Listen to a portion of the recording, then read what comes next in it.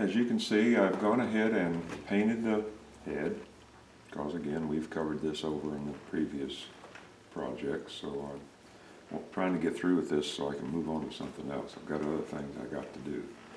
So anyway, what we're going to do now, before we paint the claws, is put the feathers on. And I've made 3 feathers here and painted them. And I want to show you in this little video how I go about putting the feathers on. Okay, I had a question yesterday, is how do I determine scale? Alright, this figure is not in scale. It's close, but not quite. Now, like this figure here, he's way out of scale, but it looks good. I mean, it is a caricature. And this one here is sort of a caricature, but not quite. It's just sort of borderline realistic caricature, which is what I like to portray. Now, I think the question was about feathers. All right, well here's the largest feather of the 3 that I've done. Now if we put that feather on there like that, that really looks good because it frames that head, ties it to the body, and just looks terrific. Okay, now if this was a realistic feather, I carved another one here real quick just to show you the difference. This feather would probably be in scale with that head, and you can see the difference of the 2. Now if I can put that one on there, it looks good, but it really doesn't appeal to me so much as that larger one. So what I do, you know, there's no real written rule that I follow. What I do and how I determine things go with, you know, different parts go with other parts is visual. What's appealing to me. And in a way that sort of separates my work from other people's work. And that's the way I want it. You know, I can try to answer a person's question on scale, but it's kind of hard to do because, you know, it might, the way I look at something might change with the next carving I do. It just depends on what looks good to me. Because it's my work, and, you know, that's what's important to me. It's my work, not somebody else's. Anyway, and the same goes for everything on a figure. You know, how the head goes in relationship to the body. Over time, I've been carving for so long, I've got, you know, sort of standards, I guess you could say. They're not written down or anything, but I follow them because I've done it so many times over the years, it just comes natural. Anyway, getting back to the feathers. Okay, here we go. Now we have a 3 feather composition here. So let's just, I don't want that one. Now I could use that feather, you know. I could put it on there if I wanted to and make a 4 feather composition, and this one, once it was painted, would fit right in with that. But I'm not going to. 3 is going to be plenty. This is basically what I want right here. And it will go, like I say, it will go on the back of his head, like that there. Okay? And that's going to be a nice carving. Now, one thing I did do, because he's looking, if you're looking at this, if Judy focuses in on this straight like that, he's looking a little too far over that way to make a good composition. All right? So what I did yesterday was I made a different base. Get this off of here.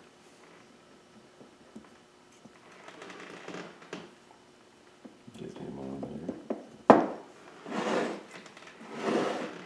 Now, when I put the name tag on the piece, the name tag will be about right in here somewhere. So I can turn it back around to get his profile, or I mean his look, more in the center of the way the person sees it. I'll work on that once I get everything put together. Because the name tag is going to determine the front of the piece. Where if if that was the front of the piece, he'd be looking like that. And he's just looking too far over that way. Okay, so anyway, getting back to the feathers. All right, here's the 3 feathers that I want to put together. Just like that, okay? And another thing, I like these quills sticking up beyond the back of the head. They probably wouldn't do that normally, but that kind of just creates that much more interest in the piece. Now, to do this, I've shaved these last 2 feathers down to where they're thinner than this one here, so I can cut down on the bulk of these 3 feathers coming together. Alright, so the first thing I'm going to do is hold them in place, get me some darning yarn here or whatever.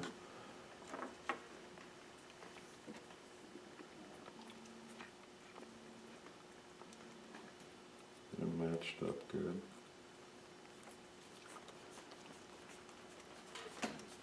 And just tie them all together.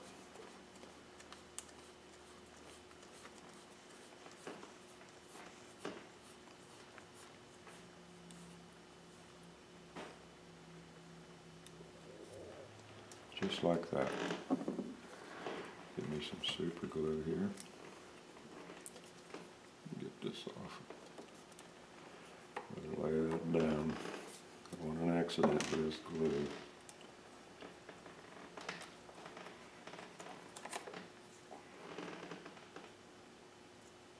Make sure everything's tight, which it is. And put some glue on here. And that should pretty well soak through all the way. Give it a squirt of accelerant.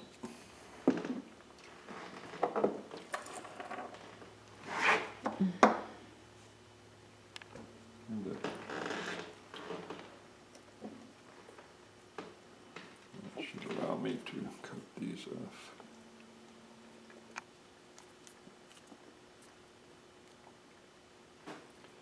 Hasn't quite set up yet. Come on, set up.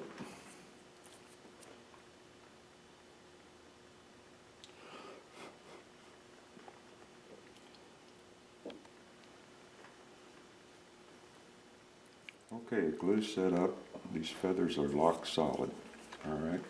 Now I want to put this exactly where I want it, and it worked out pretty good.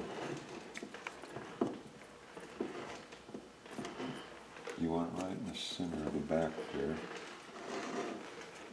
And I want my feathers to come down in front.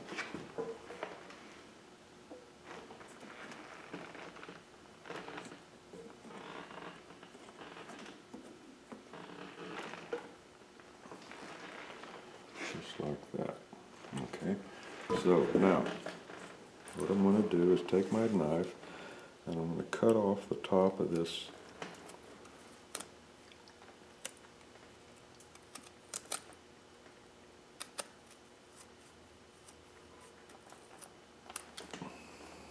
thread. Just cut off a flat area here.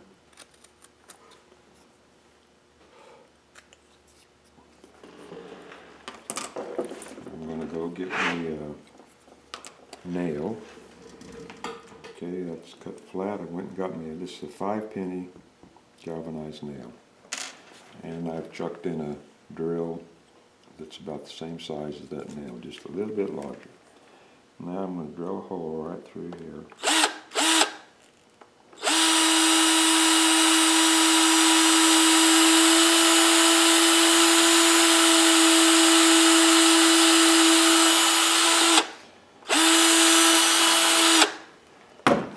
Make sure my nail goes in there, which it does, just like that. Now turn the head around. Get this in position to where I want it, which is about right there. Right in the middle of the split in the hair.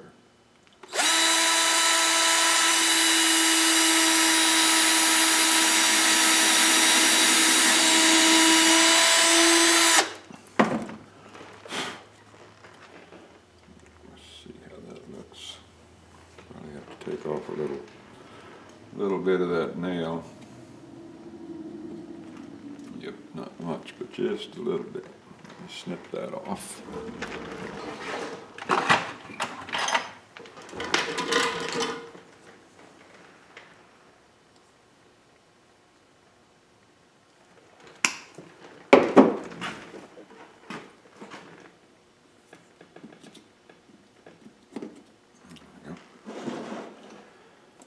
Perfect.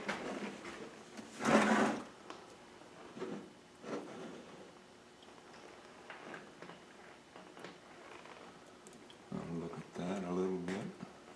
Now I can look in there and see, I don't know if you can see it, but if you look right there, see where that hump of hair right there bounces against that feather? Well, I'm going to shave that off.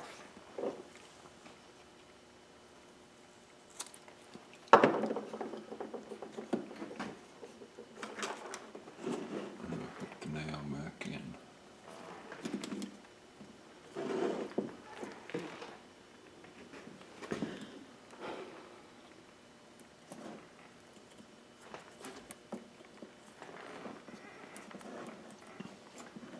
Anyway, when I glue that now, that'll allow that feather to come down closer to the head and make for a better composition. Okay? So, now we've got that feather done, the nail hole done. Now what I can do is go ahead and put a drop of super glue on that nail shaft and up here on top. Give it a little squirt of accelerant, lock it in place.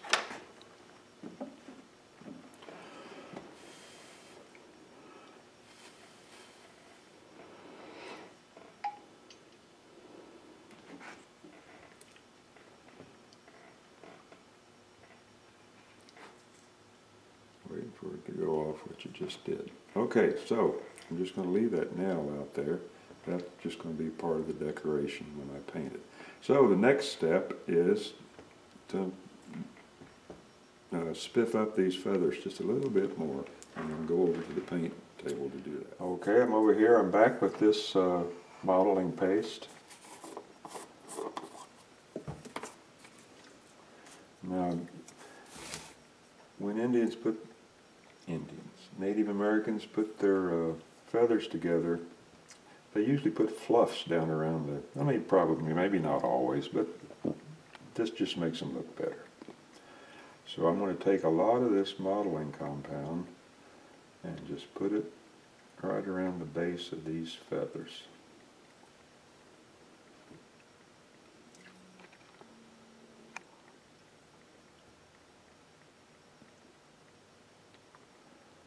And this will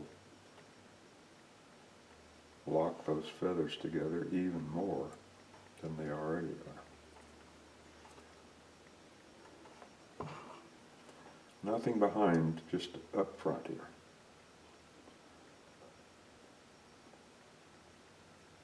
This is just fluff. They put fluff on the base of their feathers.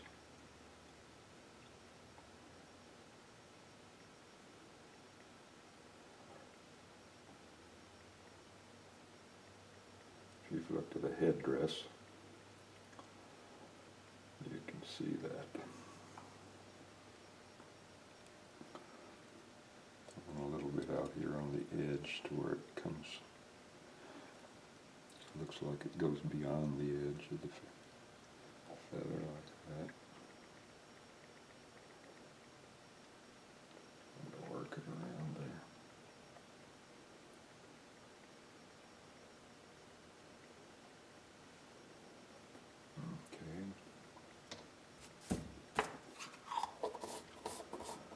Find me a toothpick.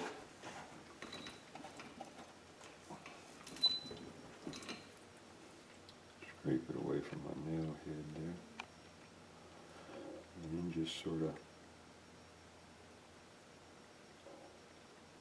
work it to where it looks like fluff.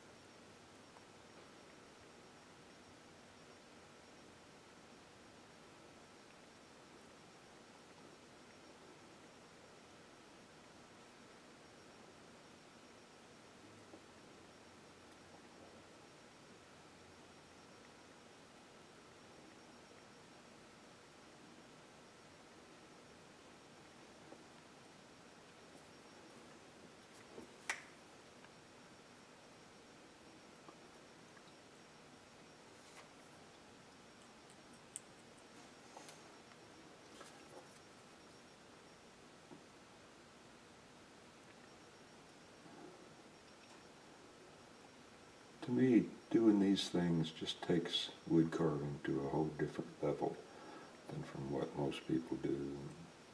It really just makes it so much more fun, you know, to do these things. Come up with different ways of representing something. There, that looks good. Now I'll set this aside to dry. And real quickly, what I mean by fluff.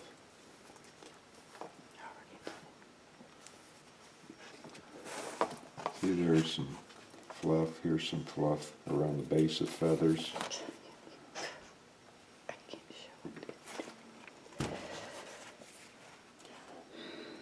It's really evident in headdresses and things. Judy says it's not focusing. Focused?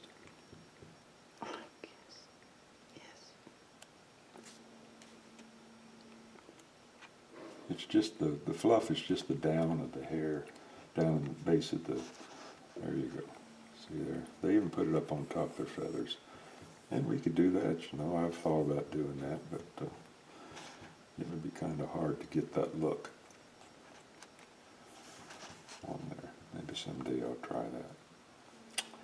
Anyway, this will set her, I'll leave this to set out and dry now.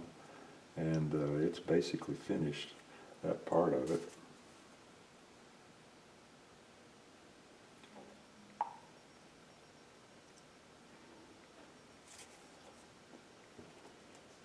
And I'll come back and I'll paint this a different color.